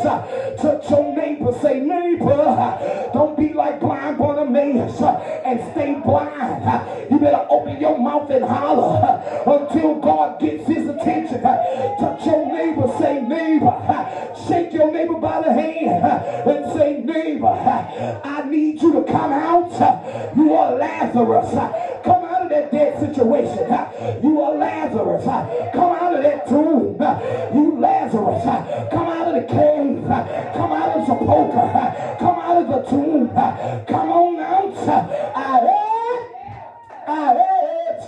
when the Bible said in the book of Ezekiel that God told Ezekiel, go down to the valley, and when you get to the valley, tell me what you see. Ezekiel said, I see some dry bones that ain't got no meat on it. God told Ezekiel, speak to them bones and command them bones to rise up in me. I heard when Ezekiel said, oh dry bones, hear the word of the Lord. Look at your neighbor and say, neighbor, let God penetrate you. It'll be for your good. Let God operate on you. It'll be for your good. Let God fix your heart. It'll be for your good. Let God restore your mind. It'll be for your good. Let God fix whatever's broken. It'll be for your good. It may not feel good to be like Isaac and getting ready to be a sacrifice, but God got a ram down in the bush. I know that's right. Come on here, somebody. Can I get a witness? Don't fool me now. Look at your neighbor, because I feel my help coming, y'all.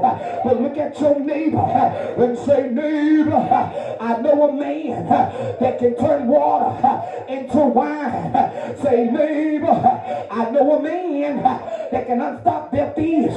Say, neighbor, I know a man that can take the lame and make him leap for joy. I know a man that can only do what only he can do. I know a man that came in lowly and meek. I know a man that came on a donkey and healed diseases and cast out devils all in his name. I know a man that traveled through Jerusalem, didn't have no car, but got around around just fine. I know a man that told Peter's mother-in-law, rise up.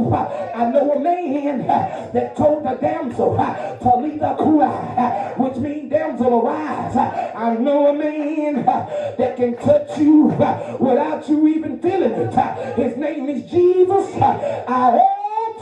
The Bible said about 30 years old, he started his ministry, went around preaching and teaching, healing all those who were sick and afflicted. But one day, they took on Jesus from judgment hall to judgment hall, y'all. Ain't God all right?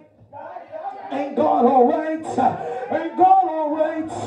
They took him down to Potiphar's house. They took him over there where Pilate at. They took him down in the prison, beat him, whipped him, wounded him, and bruised him. But it was for his good. The devil is a lie. It was for our good. Because I heard when Isaiah said he was wounded for our transgression, he was bruised for our iniquity. The chastisement of our peace was laid on him, and with his stripes I am healed.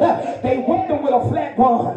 They whipped him 39 stripes and saved one. They beat him till he was unrecognizable. They beat him till nobody could figure out who he was, but he still had some strength to put a cross on his shoulder. They took 72 thorns from a thorn tree and made a crown out of it. I feel like preaching, y'all. Can I preach Jesus? Can I lift him up? Can I preach like I wanna? But they lifted him with the crown of thorns in his head, blood streaming down his head from the crown of thorns, causing him to have his equilibrium system off balance. And after they whipped him, he still bleeding. After they pierced him, he still bleeding. He bled from his head. He bled from his eyebrows. He bled from his side. He bled from his back. He bled across the eyes. He bled in the nostrils. He bled in the mouth. He bled in the heart. He was dying, but he didn't die just yet. But he was dying, but he still fought with the life he had. I feel like preaching, y'all. Look at your neighbor and say, neighbor, do you know that man? The one that wore a raw priesthood colors. But then it was something that hit me. What got me is when Pilate looked at him and said, who shall I release unto you? I got a man called Barabbas, but I got a man called Jesus. The people said, give us Barabbas and let go Jesus. We want the man that's known for causing trouble, but we don't want the man that's known for solving problems. Give us the troublemaker and do away with the problem solver. I heard Pilate say, bring me a basin. I wash my hands. I find no fault in it. I don't want to be guilty of no innocent blood. The Bible said they took Jesus and threw a cross on his shoulder and made him walk with a cross, still beating him. I feel like preaching here. They kept on beating him as he was carrying a cross. Now I'm thinking in my mind, when is it going to be enough? But I heard he said, I got to make all things new again. They got to do this so I can show them how much I love them. They beat me for every stripe I take. It's for your healing. For every stripe I receive, it's for your healing. Yeah, I feel like preaching, y'all. Look at your neighbor and say, neighbor, let the man preach. Let that man preach. I feel like preaching here. I'm getting ready to close. I said that about 4 times. But I feel the Holy Ghost and I got to preach this. All of a sudden, Jesus carrying the cross. What really got me me is when that one man by the name of Simeon was coming through, a black man traveling from Ethiopia, saw Jesus struggling with the cross, and he went and helped him bear the cross, walked it up the hill called Calvary, the place of Golgotha, the place of skull. But Jesus, I feel like preaching, Jesus put the cross down. They didn't tell him to drop the cross. So what they did was, after he dropped the cross, they took another blow at him, and they dropped my Jesus, and then they took his arm and stretched it wide. I feel like preaching, y'all. They took the other arm and they stretched it wide. I feel like lifting him up. I feel like preaching here. And then they nailed him in his hands. They nailed his other hands. Then they nailed his feet while they were stacked on top of one another. Then they nailed him, turned the cross over and broke the nails so he can't come down. Lifted the cross up, but they don't know the day they lifted the cross up, all hell was going to break loose. They just didn't know when they lifted the cross up, he was going to start drawing all men. Because I heard the Bible say, if I be lifted up from the earth, I draw all men. Ain't God all right? Ain't God all right? Ain't he all right? He drawing. He drawing. All men. Baby, all men. From north, south, east, and west. Come on now. Everybody saw the cross. Men from over in other countries saw the cross. Everybody was curious. What are they doing over there in Jerusalem? This is not supposed to be happening. Let us go see what's going on. Boy, I tell you, God will create a situation for some revelation. Don't you trip over your cross experience. Just let the enemy do what he's going to do and lift you up. Because it's not I that you're going to see. It's the Christ that liveth in me. He was lifted up on the cross. After he gets on the cross and he lifted it up, he looks at him and he begins to say, I thirst. They say, we ain't giving you nothing to drink that's going to be pleasurable. We going to give you something that you can't stand. So they gave him some sour vinegar. Oh my God, I feel like preaching in this house. They didn't even try to give it to him in a cup. They took a sponge and then they scrubbed it up there. Now he already cut up, so you already know what something sour gonna do to you. And vinegar, what it does to a wound. I feel like preaching here. But he was so numb to the pain, but he was exposed to love. Oh, that's another revelation. He was numb to what they did to him because he was so open to love. And he said, I love you enough to allow you to do this. Why and how do you know? Because he told Pilate, no man can take my life. I got enough power to lay my life down and take it up again. That's what he told Pilate. You can't take my life. I'm God. I take my own life and get back up again. But then Jesus, after he looked up towards heaven, Eli, Eli, lama sabachthani, which is interpreted, my God, why have thou forsaken me? God did him like he did Joseph. God didn't say nothing. God just let him go through it. And then in the ninth hour, Jesus said, Father, into your hands I commit my spirit. Father, it is finished. I heard the Bible say he laid his head and the locks of his shoulder, gave up the ghost. The centurion soldier said he can't be dead. The Roman soldier said, make sure. So they took a spear and drove it up his heart. Blood and water come screaming out and pouring out all on the man. The man looked up and said, surely this is the Son of God. And if we would have known, we wouldn't have done it. I need to parenthetically pause, put a pin in the bubble before it busts and get in trouble, and let you know there's going to be some surely moments in your life.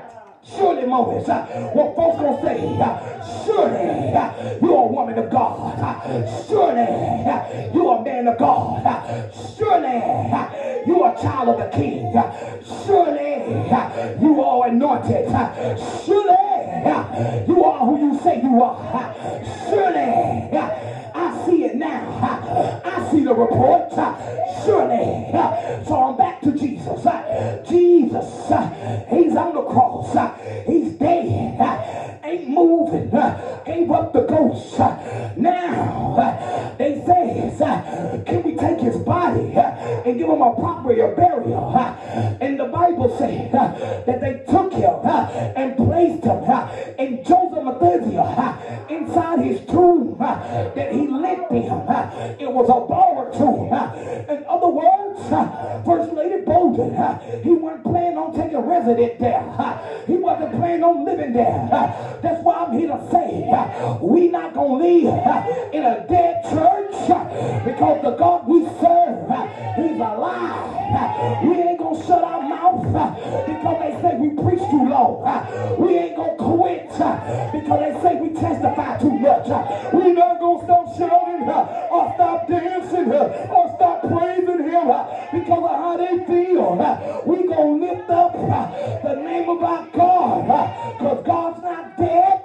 He's yet alive. I feel him in my hand. I feel him in my feet. I can feel him all over me.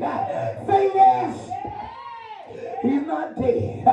And since he's not dead, he goes down and he goes down into the depths of hell. They might have took him off the cross, but he was already down in hell. They tried to put him in the Jehovah's Witness tomb. You know, Jehovah's Witness says that the place Jesus went was called Shiloh. That's what Jesus was calling the grave. That's what Jesus meant by hell. Sorry, Jehovah's Witness, you got the scripture wrong. He went down into the lower parts of the earth. That's called hell. That's past Hades. I feel like preaching here. He went down there and he talked to the gates. And as he was walking, he said, lift up your head, O ye gates, and be ye lifted up, ye everlasting doors, and let the King of glory come on in. The demon behind the gate say, who is this King of glory? Who is this person that I should obey? Because that ain't Satan. So who are you? Jesus said, I tell you who I am. I'm the Lord mighty. The Lord mighty in battle. Strong and mighty.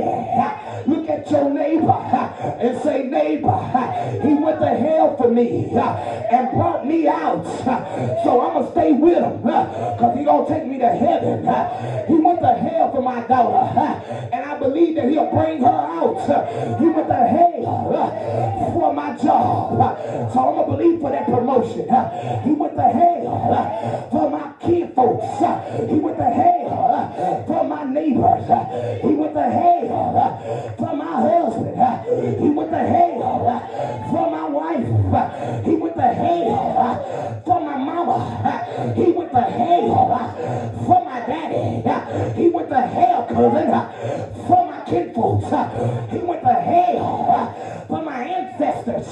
He went down to hell and whipped the devil and took the keys of hell, took the keys of death, took the keys of the grave. Come out of the grave with a whole slew of people, all the way from Adam all the way up to Lazarus.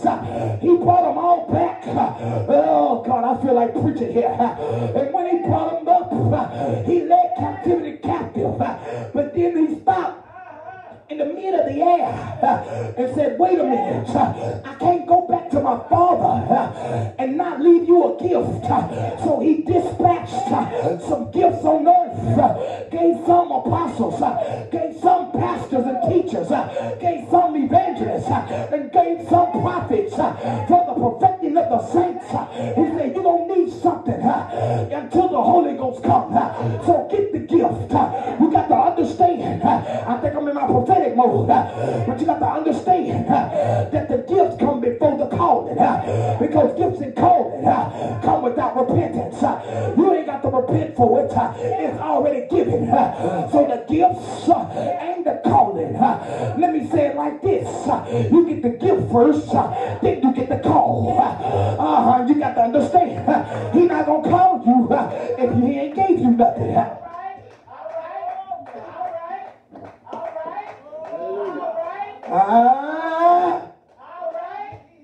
He can't call you if he ain't gave you nothing.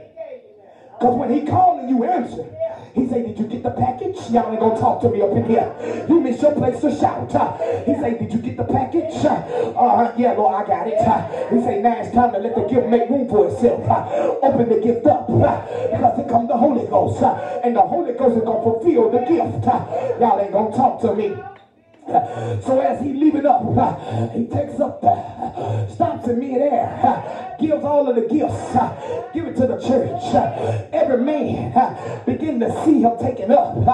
Every person see folks coming out of the grave, see folks walking out of water, looking at folks walk up into heaven, and they are amazed, like, oh my God. I got one last statement to make and I'm done. The Bible said that when Jesus finally got to heaven, he took all of the blood that he shed, and he took the blood and he took it to the mercy seat of God. The judgment seat rather. And when he took it to the judgment seat, God looked at him and said, what is this that you bring me? He said, I brought you your word that did not return void, but it accomplished what you sent it out to do. You so loved the world, you gave them me. I had to die for the world. I gave them you. Now we gonna come back together. Here's the blood. I want this seat to be transformed. Oh, y'all don't hear what I'm saying? He said, I need this seat to be transformed. Why do the seat need to be transformed? Because if it's a seat of judgment and it don't get transformed to the seat of mercy, then when Pat sinned, Pat got to die. But if mercy stand there, mercy will say, give her another chance. Oh, y'all don't hear what I'm saying? If the preacher sinned, the preacher got to die. But mercy says, give them another chance. If the people walk away from God, judgment says they got to die. But mercy says, let them alone a little while longer, and I'll call them back. But grace said, wait a minute, judgment. I can't let you jump on mercy. I got to stand with mercy, because I'm goodness, and that's mercy. And everywhere they go, I follow them. So yea, though I walk through the valley of the shadow of death, I feel no evil, because thou art with me. Thy rod, thy staff, it comforts me all the days, and my cup is running over. Surely,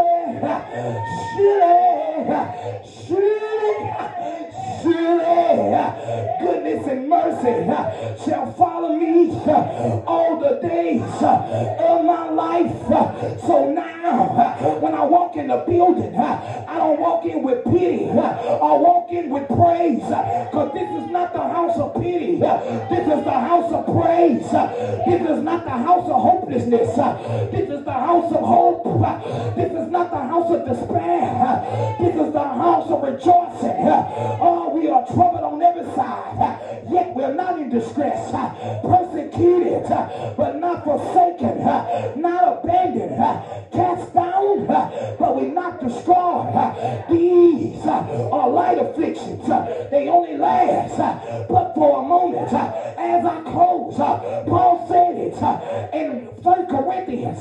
His grace is sufficient for me. It was for my good. Come on, give God a hand praise. Oh, I'm through. I'm through. I'm through. It was for my good. For my good. The people that walked out of your life and act like they don't know you no more, it's for your good. That season of struggling with those same bad folks, and now you over here doing better all by yourself, it was for your good. That mental state you was in, you wanted to throw in the towel and kill yourself, the spirit of suicide, and God had to lift that spirit up off you, it was for your good. That husband that act like he don't want you no more and he done left you, it's for your good. Come on here, somebody. That wife that don't want to stop doing her promiscuous stuff, it's for your good. That daughter that still want to waver and treat you like you ain't never done nothing good for her, let her go and do and say what she want. You just lift up God and know it's for my good. For my good. But they don't see the light in me. Well, I say they do. That's why they're attacking me. Because if there wasn't no light there, they want to attack what they see. A man can't attack nothing in the dark because he can't see. Some folks like, the Bible says they love darkness rather than the light. Some folks say, hey, turn that light off. I'm sorry, the light is off. Shut it off. It's off. Oh, I'm sorry, you're talking about the light of me. Oh, I can't be hid. Come on. Oh, my God. I got to get out of here. Hey, I got to go.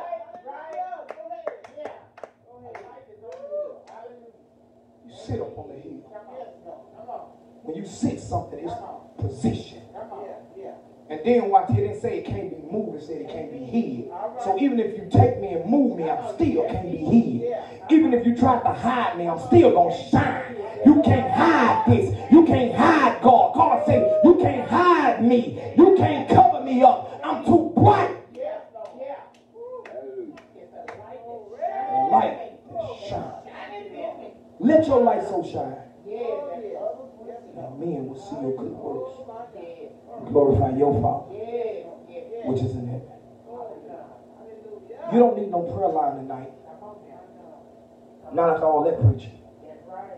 Because if in all that preaching you haven't received a healing or deliverance, something wrong with your spirit.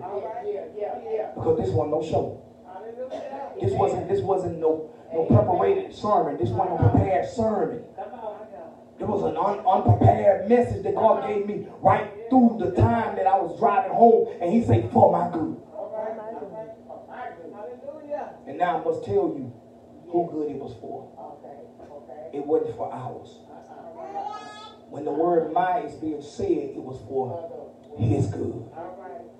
Because God said, I did everything for my pleasure, that I will get the glory. It ain't about you.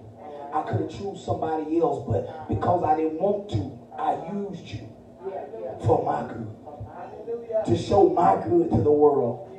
To show my glory to the world. To show my anointing to the world. So don't get it twisted. It's not about you, Bolden. It ain't about you. That's my preaching. That's me in there preaching. That's me that's hooping and hollering. That's me that's edifying the church. That's me that's building the church. Why? Because except the Lord built the house, the builder that builds labor but in vain.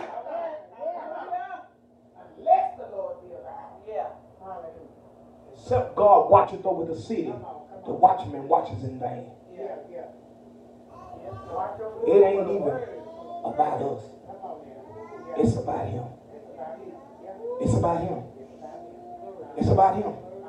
When you play, it ain't about you, it's about him. It's him that want to play. Your flesh is weak, his spirit is willing. I don't want to play. He said, I want to play. I don't want to dance. He said, I want to dance. I got to show the world that I'm still alive. And if the world, which is his people, that world, the ones who do know him, if they don't cry out, he will raise up stones and rocks that will cry out. Something is going to give him some glory. Can afford for the rocks to cry out in my place. Father in heaven, we bless you. We thank you right now. It's for your good. Everything that you did it intentionally. We might have thought it was an accident, but it was an incident. It had to happen. So we thank you for it right now. Even though we felt some of the whipping and the piercing, we felt the persecution, but we haven't felt it to the degree that you have to experience, that you had experienced it to. But we can say it was for your good. Because in the midst of it, we didn't die, but you did. So you died to it. Now help us to die to it. In the name of Jesus. Thank you now. In Jesus' name. We give you glory. We give you praise. We give you the honor, God. We give it to you right now. That old song said, take me to the water. Take me to the water. Take me to the water. To be baptized. Y'all remember that song? They used to sing that when folk would get baptized. But when the Spirit falls on you and you get baptized by the Spirit, you need to say, take me to the water. Take me to the water. Take me to the water. To be baptized. Then I heard my grandmama, she used to be in the kitchen, cutting up them yams, sweet potatoes from scratch, cutting them. First she peeling them and then she cutting them over the pot while the water boiling. And I heard she say, none but the righteous. All right. None but the righteous shall see God. All right. Oh, God. It's just something about the old song. They'll break you and put you back together. Amen. God bless you. May the Lord keep you. That is our prayer. We're signing off.